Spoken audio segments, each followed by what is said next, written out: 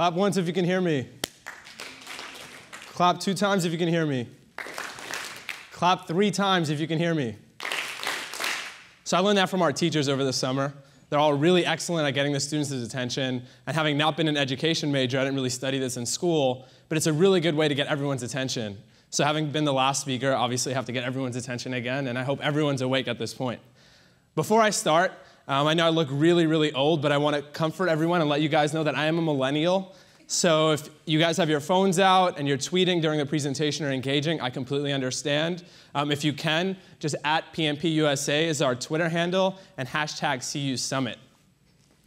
So before I delve in, when I was asked to come in and speak to you all today about this idea or concept of going from nothing to something, I think there were 2 reasons fundamentally for why I was chosen.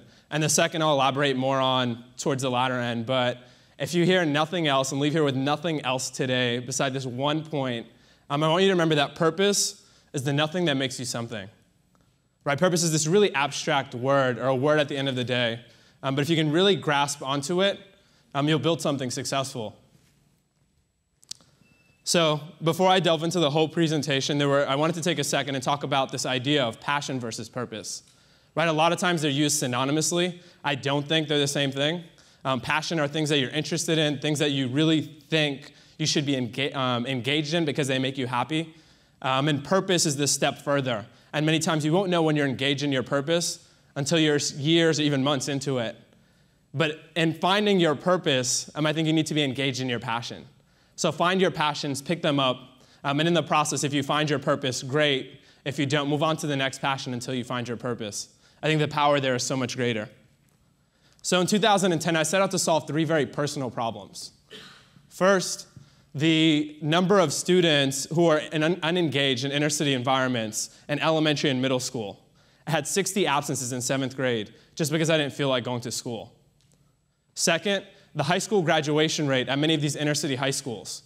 My high school had a 55% graduation rate. And third was the percentage of students who are college ready by the time they were getting ready to graduate.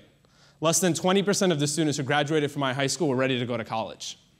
And in the process of solving those 3 very personal problems, we were addressing 3 problems that are relevant to everyone in this room here today. First, it was the achievement gap. The achievement gap costs our economy anywhere from $325 to $575 billion each year, which is the economic equivalent of a permanent national recession.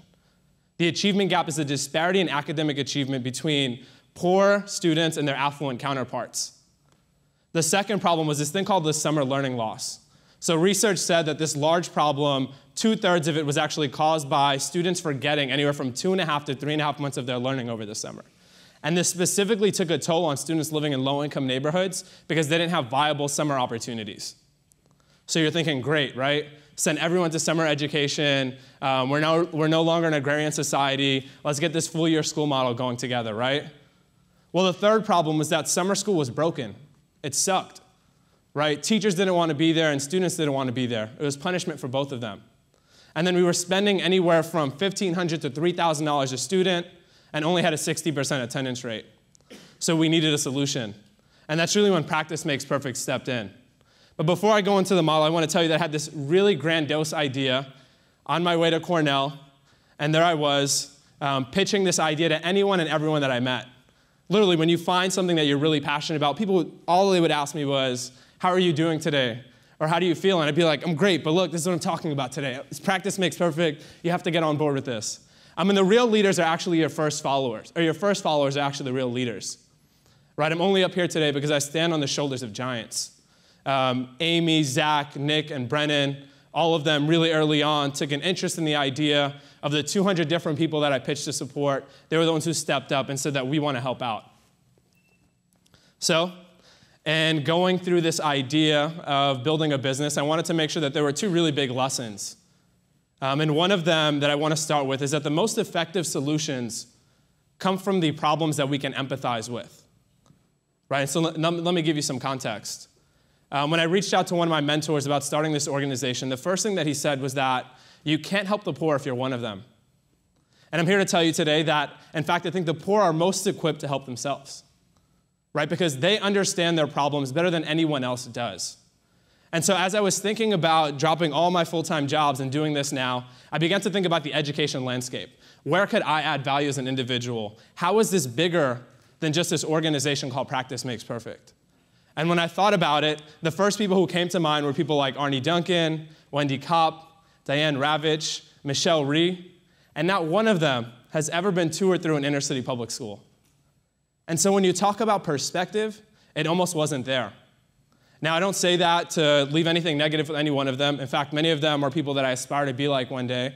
A lot of them are really admirable, and if they didn't take the first steps in education to make that change, we wouldn't be where we are today. So we built this model. We took kids who were academically struggling, paired them with higher achieving mentors from the same inner city neighborhoods because they could relate to the adversity that the kids were facing. They had the same teachers, grew up in the same environment, single parent, low income, whatever it may have been. And then we threw them under the supervision of passionate college students, creating a national teacher development pipeline, one that doesn't exist yet, and then took the teacher out of the classroom and brought them back as evaluators and coaches. So there's a lot of pressure today on evaluations and getting teachers to sort of understand the linkage between their teaching skills and student test scores. But when was the last time we gave a teacher an evaluation and asked them to do the evaluation? So they can't build those skill sets if they aren't in those positions. So we build this incredible model. We get a lot of national attention. We're in the New York Times and USA Today, VentureBeat. Andrew Tisch is actually one of our bigger supporters. Ernst & Young, who also sponsored this conference, stepped up in really big ways really early on and helped make this possible. And we're also one of the first nonprofits that are venture capital funded on earned income and not on debt. And so we do all of this really great work. And in 2012, get invited to the Clinton Global Initiative University Conference. My mom doesn't really understand what I do. She's an Egyptian immigrant. And it's really important that my mom understands what I do because she's the one making the final decision at the end of the day as to like whether or not I'll get to stay at home. So I get this picture of Bill Clinton, all thanks to Bob Harrison, who's actually the CEO at the Clinton Global Initiative. And I snip it out. There are probably 15 other people in the picture with that. And I'm running home to show my mom, like, this is what I'm doing. You know, you might not understand it, but you got to understand this.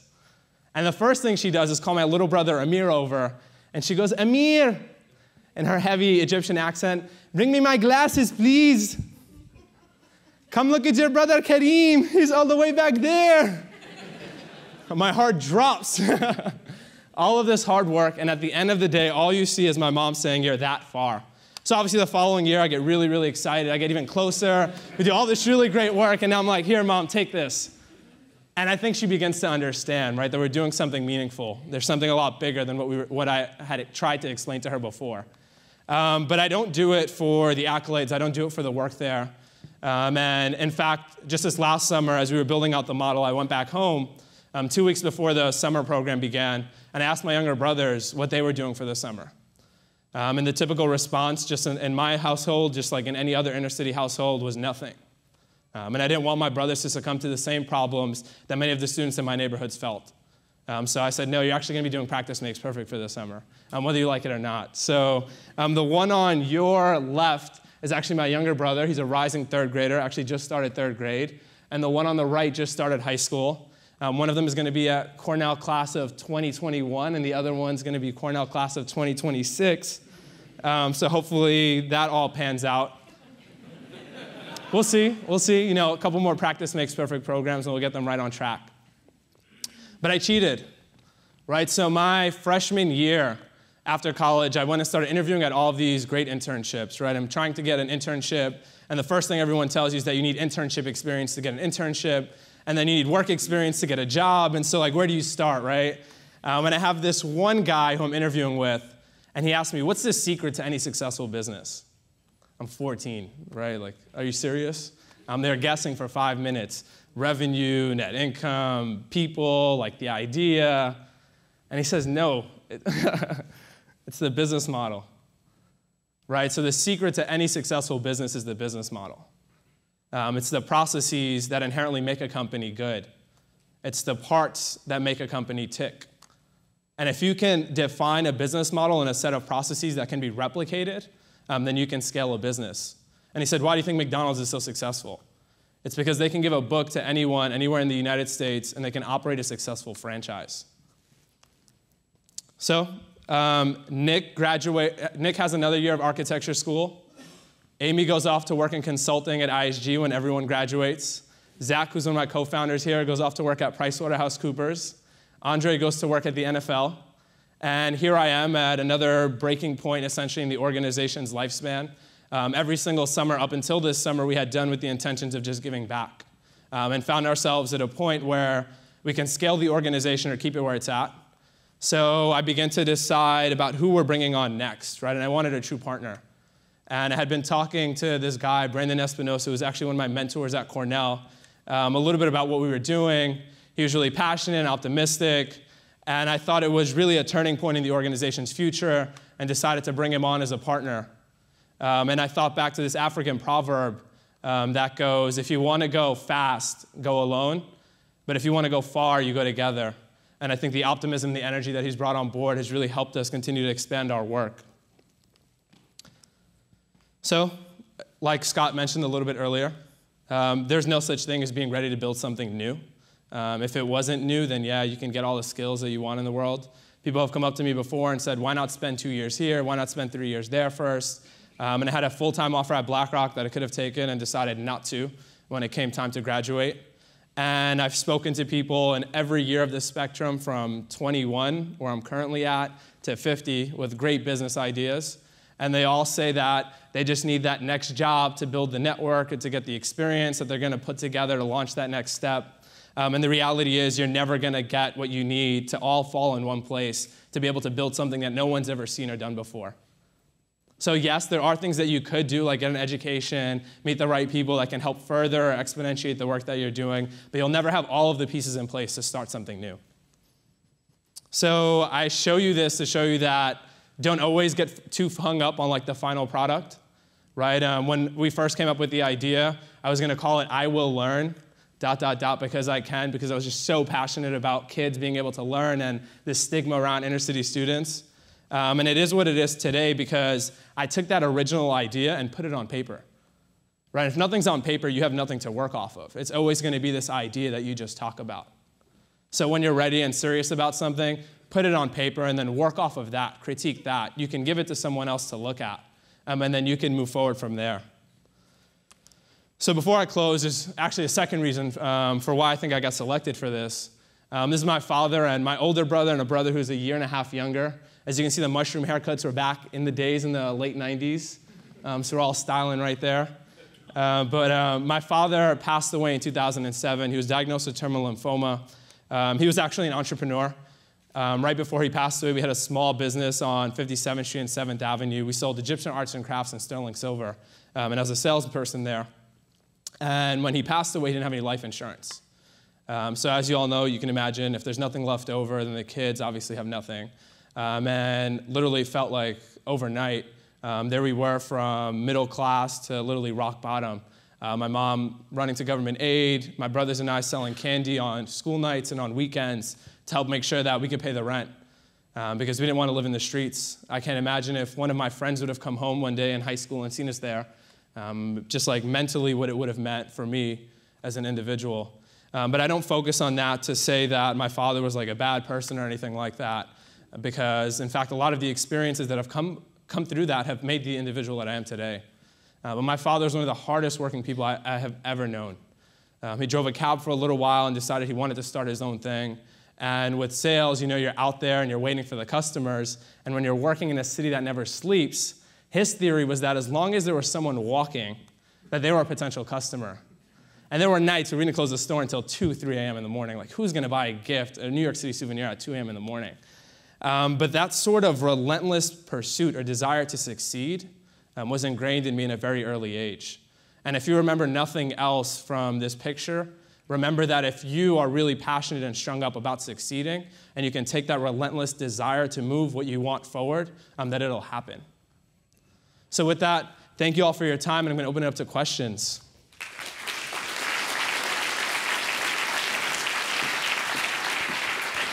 Thanks, Karim.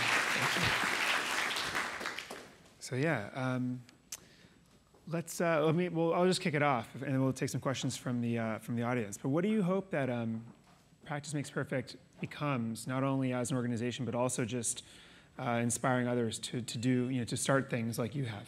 Yeah, no, I think Josh, who might not be in the room earlier, said that if you can get a person to believe in something or a desire that they want to do something, then they can go ahead and learn the coding, whatever else that they need to succeed. And I think we need to do a better job at getting students and individuals to believe that they can do something themselves.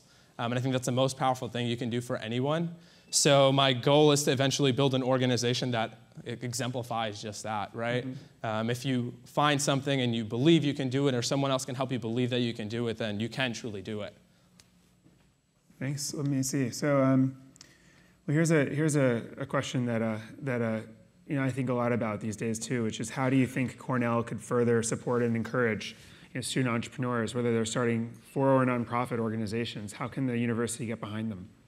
Yeah, I think that amongst a bunch of other things, there's a lot of support systems out there for mentors, alumni, individuals in there. But I think someone mentioned it earlier with women entrepreneurs.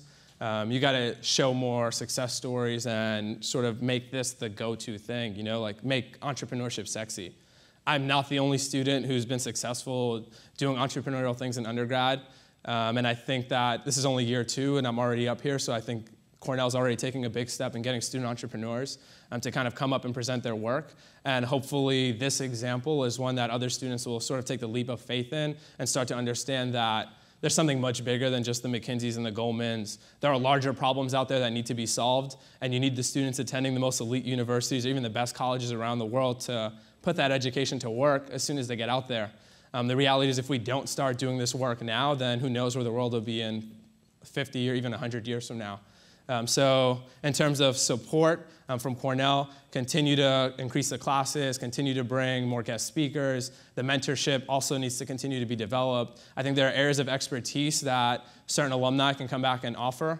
I don't know that there was a lot of expertise in the nonprofit industry, and just being a nonprofit with an earned income model, you realize that it's all one business, but for some reason a lot of people close them off. And so when we were thinking about different opportunities on campus, we had to be very strategic about who we talk to. So I think there's still a skills or knowledge gap on campus that can obviously be filled. I agree. Great answer. A question about the organization itself and how you're scaling it, and also what's the revenue model to keep things sustainable? Yeah, so I mentioned it earlier, but summer education itself costs $1,500 a student, has a 60% attendance rate. We've built value for every individual in the chain itself. And so every participant in our model is actually a beneficiary. And so we're able to derive value in a non-monetary way. And because of that, we're able to run our program at $530 a student. So it's a clear cost savings for schools. The idea is to come in and eventually triple the number of students receiving summer education on the same federal dollar. Let's see, another question here. Well, there's a question about what support you need going forward from people in this room to push this organization forward. Yeah, so I actually appreciate that question. Kevin earlier joked. He said that people who don't need money don't wear ties, and people who need money usually wear ties. So I made sure to pull my tie up really high today. But no, we're at an interesting point. We just published our old results, and we're in the process of looking for new school partnerships. I think my background in hotel management and doing my internships at Goldman and BlackRock did me a disservice in building a network in education. And I think I need to continue to facilitate those relationships now. It's something that we're definitely working on. I'm basically doing what Neil did with the faxes and emails and letters to people I don't know, but I think would be really interested in the work that we're doing. So if you sit on a board of a charter school or involved in a public school, come see us. Happy to talk to you.